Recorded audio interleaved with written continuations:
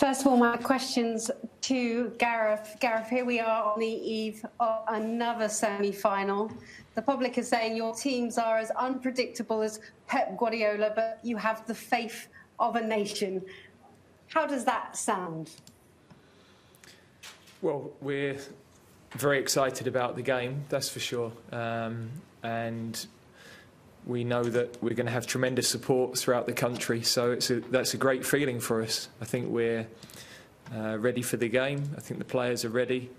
They've got tremendous experience now themselves, having been in this situation before. So I think our preparation's been calm, and we know we're playing a really good opponent.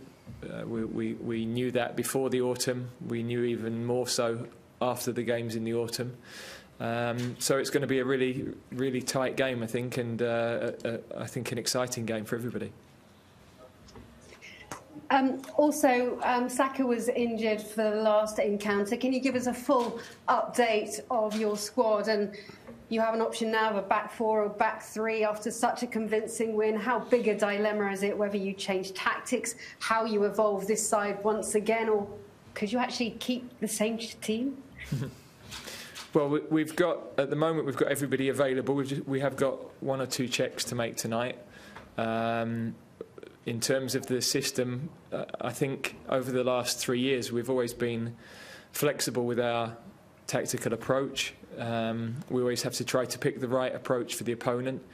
Denmark have been changing during matches, so they've got real fluidity with their selection.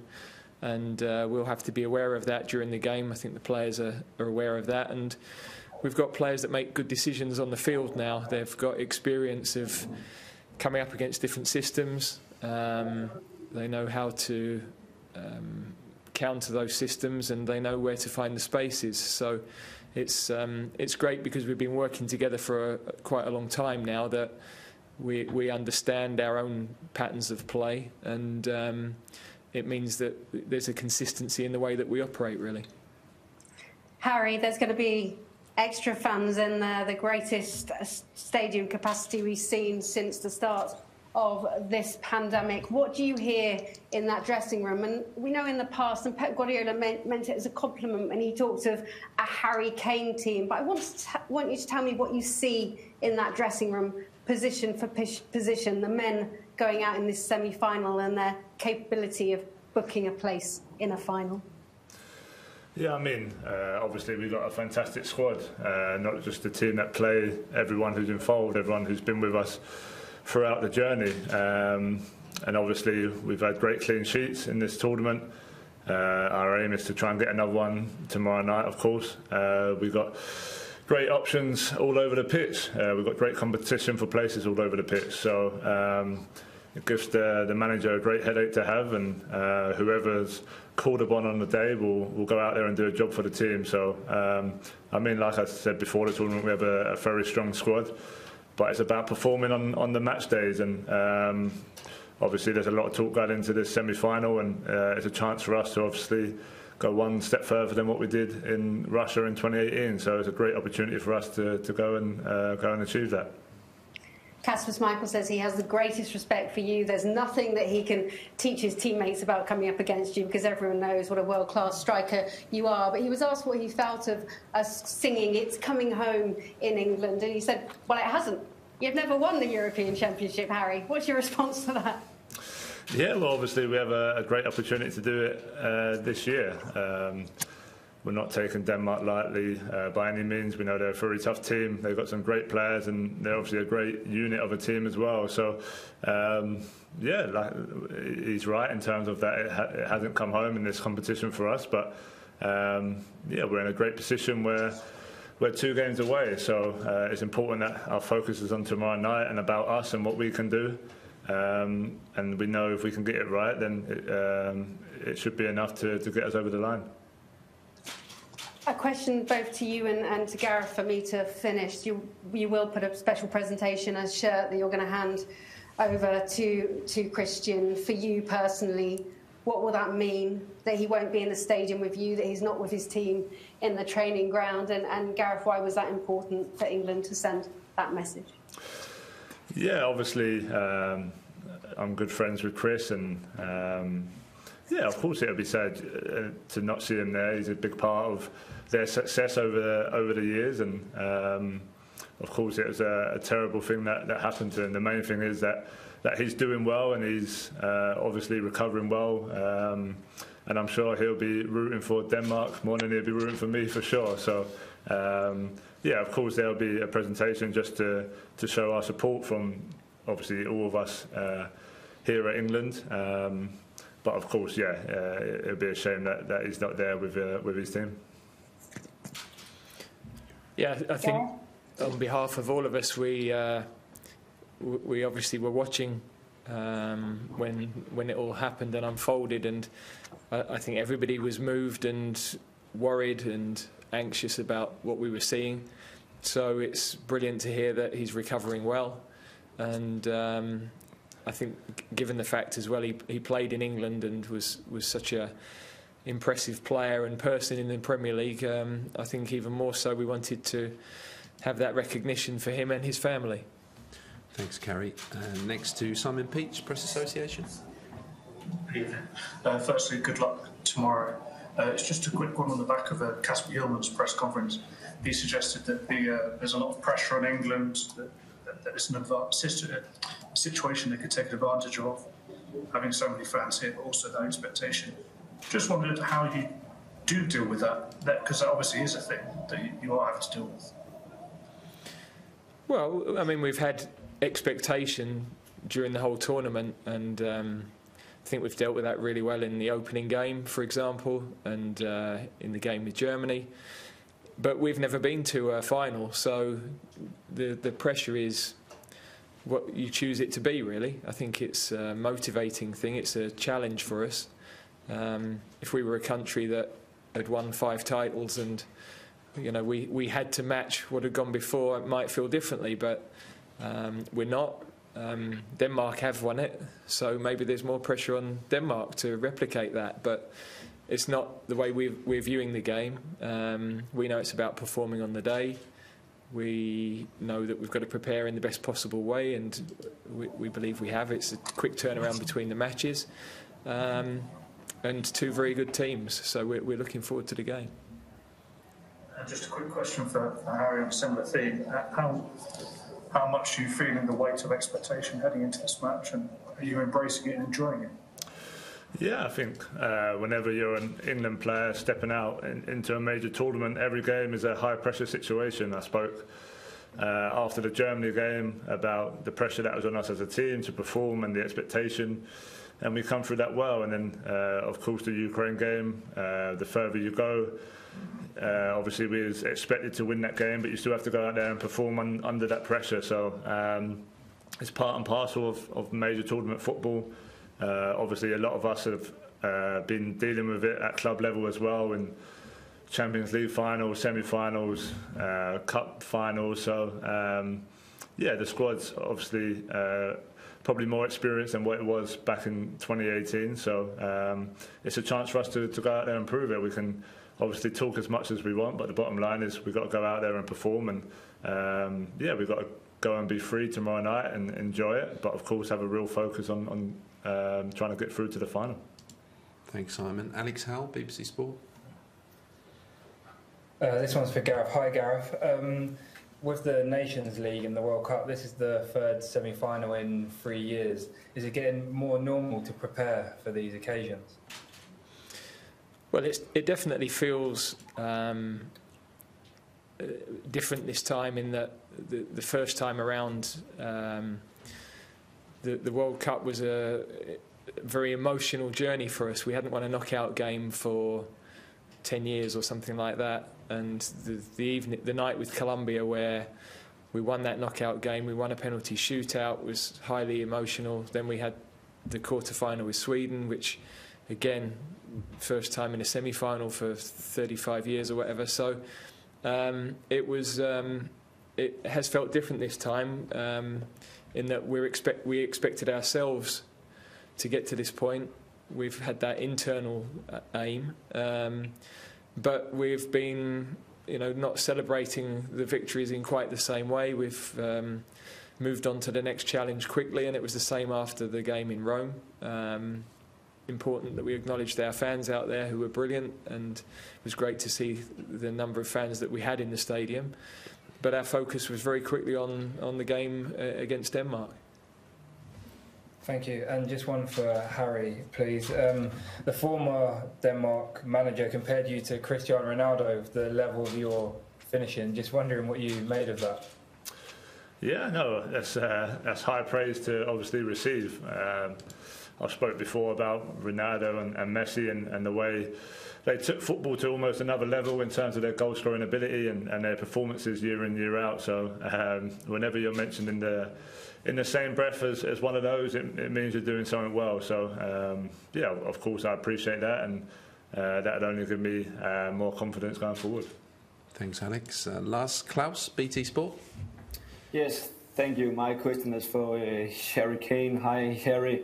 Christian Erikson have been invited to Wembley on Sunday by UEFA today. What would it mean to you if you could have a chance to see Christian and say hello after what happened early on the tournament? Yeah, no, of course. I said early after it happened. Of course, I texted him and wished him well. But yeah, I look forward to seeing him and catching up with him. So of course, it'd be nice if England are playing in the final and I can catch up with him after hopefully a happy day. But no, of course, you know, like I said, I'm good friends with Christian and his family as well. So yeah, whether he decides to come or not, of course, I hope to catch up with him soon. And like I say, from my point of view, I'm just glad that he's recovering well, and just hope he continues on that path and until we do meet again. All right, and one last question for you too, Harry. How much have you been texting with Christian and maybe his family since the game against Finland in Copenhagen? Yeah, I mean, I texted him after it happened. He texted me back, obviously, a few days later. Just a quick message. I know, obviously, my wife is friends with his wife as well, so I know they've been in contact. So. Yeah, of course, it's a lot has happened for him and his family as well. So, yeah, I don't want to bombard him with messages. He knows he's got a place in my heart and obviously all of our hearts around the footballing world. So, yeah, it's important that he just rests and recovers now, not just physically but mentally as well. Obviously, it was a big, challenging time that he went through. So. Like I said, I hope to catch up with him as soon as possible. Thank you. Next to Patrick Straddle-Peterson, TV2. Yeah, thanks a lot. Question for you, Harry Kane. Well, you did not manage to to beat Denmark in the Nations League in the 2 games you played against them. Sorry, dropped off there. If you can re-raise your hand, we'll bring you back in. We'll briefly go to Jack Pitt-Brooke of The Athletic next. That left foot volley that you hit in the Ukraine game that forced the corner that Henderson scored from, is that the kind of thing that you would only take on and go for if you're feeling confident and on top of your game? No, not really, if I'm honest. I don't need a second invitation to shoot, that's for sure. I'd always do what I feel is best for the team on the pitch at the right time. So I've said before, I'm always confident in my ability to score and to hit the target the majority of the time. So, yeah, whether I've scored or not scored, I've always said the next opportunity is the most important one. So, yeah, it was obviously a nice contact. Keeper made a good saves, but thankfully Jordan managed to get his goal from the resulting corner. And just a quick one for Gareth. Gareth, after 5 games, 5 clean sheets, it feels like everything's gone more or less to plan on the pitch so far. Are you at all worried, or what have you done to help the players in case something does finally not go to plan tomorrow night, whether it's a goal conceded or a red card or something like that?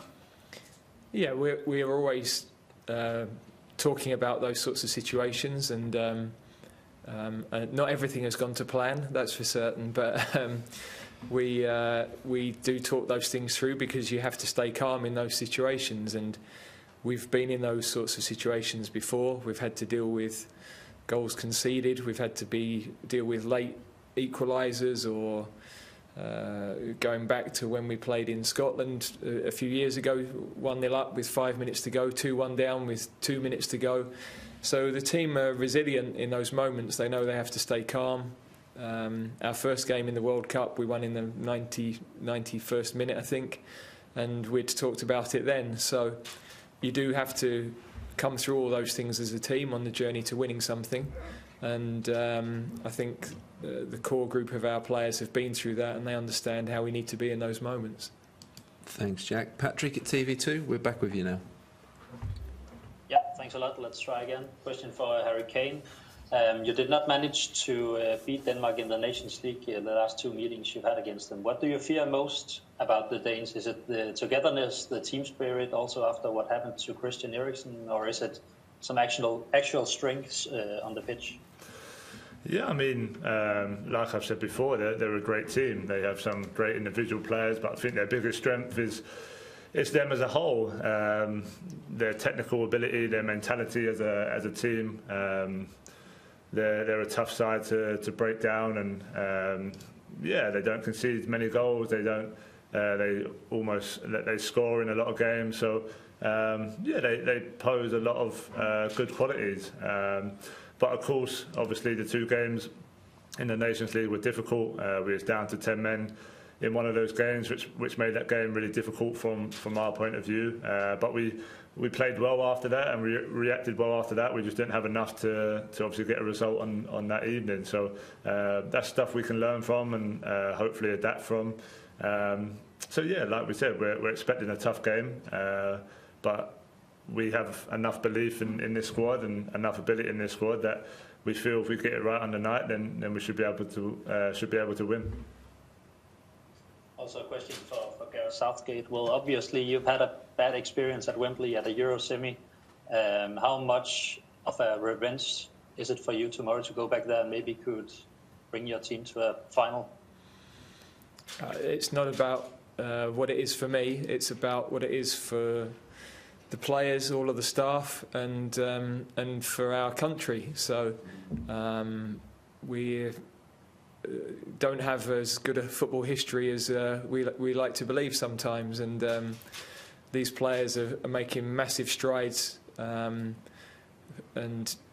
breaking barriers all the time. And we've broken barriers in this tournament, and we have another opportunity to do that tomorrow. We've never been to a European Championship final, so we can be the first, which is really exciting for everybody. We respect the Danes. I obviously am old enough to remember them winning it and watched that tournament, and I watched them going back to the World Cup in 1986. Was the first Danish team I remember, with Preben Elkjær and Laudrup and Søren Lerbu and Jesper Olsen. So I've always been a fan of the players that Denmark have produced. I think their football is incredible, the individual players, but also the teams they've produced for the size of the population that they have. So I have some good friends there involved in football in Denmark, and I have great respect for their system. Thanks, Patrick. James Robson, Evening Standard. Hi, Gareth. This is obviously a very young squad you've got here, and you've talked about this being a process, but at the same time, this is now back-to-back semi-finals, 3 semi-finals even. I wonder what that balance is with you on 2 fronts, really. On the one hand, is this just the start and there's better to come that we should be expecting, but also getting into the players that these chances don't come along very often, despite what's happened in the past few years? No, you're absolutely right. I think we believe that this squad can get even stronger as they gain even more experience.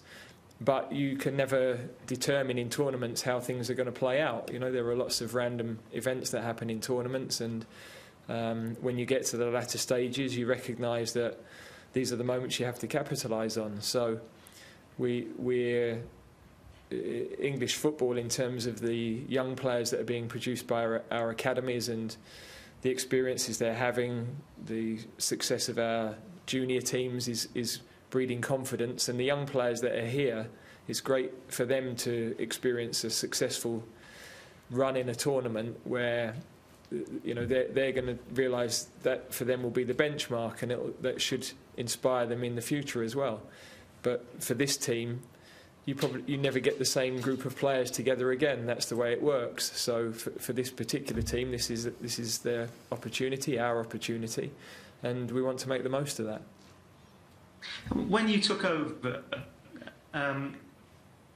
we know the state of England were in at the time after the last Euros. Did you believe that you could be a trophy-winning manager with England? You've spoken just a few moments about we think our record's better than it is, or think we've been a better team than we have been in reality. So anyone coming into that job to actually believe you could win a trophy as an England manager, that a lot of people probably think you're out of your mind, really. Yeah, I think we've always tried to build step by step, because you can talk about winning things, but until the team have evidence of what's possible, then it's hollow, really. And at the start, how could we really have confidence in what we might do in Russia, for example, when we hadn't been regularly beating any of the top teams? We had lost away in France before that. We'd lost to Germany in friendlies. So the evidence wasn't there to build genuine confidence. You always have hope because you've got good players, but there were a lot of hurdles to overcome. This team now have the experience of Russia, and since then wins in Spain, a win against Germany the other week, a win against Belgium in the Nations League. So we're getting more consistent in those big matches, and therefore there is more evidence and more belief, and we know that there's still a step to go to be consistently beating those top teams and going on the sort of run that Denmark have only lost to Belgium, and the game with Finland, which was obviously a unique experience in the last couple of years. Italy are on a phenomenal run. Spain are on a tremendous run. So, to win things and to be at the top level, you've got to be winning those games and winning them consistently, and that's got to be our continuing aim. Thanks, James. Martin Schmidt, bold.dk. Thank you very much. First, a question for Gareth. Denmark has played several different formations during the tournament, and they have changed quite successfully during games. What do you make of the coach Kasper Schmeichel in terms of tactical abilities and him as a coach in general? Yeah, well, I knew about him before he got the job because his work at Nordsjælland, and of course he's big friends with Thomas Frank, who has done a brilliant job here at Brentford. So I knew that his teams were always tactically adaptable, and they've done that in this tournament, not only from match to match, but during the matches as well. And they have versatile players to be able to do that. Obviously, Andreas Christensen is the main one who's been involved in those tactical changes. So that's modern football now. That's high-level football. It's teams.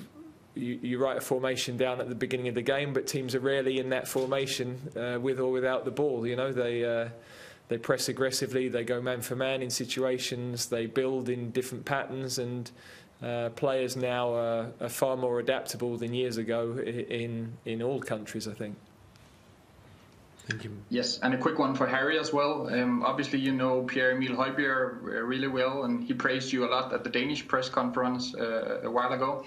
So I would like to ask you, what can you say about him as a player, and what development have you seen from him? Yeah, no, Pierre's a great player, a great leader in our team, obviously at club level as well. So he's been great ever since he's come to the club. He's a real good voice, real good vocal person you can talk to on and off the pitch. So and obviously his qualities on the pitch show for themselves. He breaks up the game really well. He's great on the ball. So yeah, of course we know each other well. I'm sure we'll have a good battle tomorrow night. But yeah, overall I think he's a great player, and obviously it's been great to play with him over the last year or so. Thanks, Martin. We've got time for two more, starting with James Ollie, ESPN. Hi to you both. A question for Gareth. In the analysis that you've done looking at the semi-final against Croatia in 2018 and then in the Nations League against Holland, is there anything that you think the team needs to do differently to actually take that next step and get to a final? Well, two very different experiences for us, really. The Croatia game, obviously the furthest we'd been, and I think we would acknowledge that we could have made changes during that game to improve the situation, but equally we weren't as brave with the ball once we'd gone ahead. You know, we went ahead so early in the game, and so I think the tournament played out differently for us. Fatigue became a factor definitely in the second half.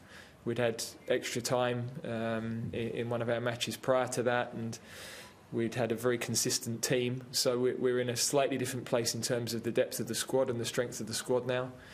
And the game with Holland again was bizarre for us because we had 8 boys in the Champions League final 3 days before the game. So our preparation for that was really all over the place, and was again with that game very tight. We were half of Jesse Lingard's foot away from being 2-1 up with 8 minutes to play, and we made errors through fatigue and extra time. So they were two different experiences, but it's given us the understanding of preparing for those big matches and what they feel like, and I think that's part of the journey sometimes teams have to go through. I remember Germany got to a couple of semi-finals before they finally cracked it, and that's got to be our aim now as a team.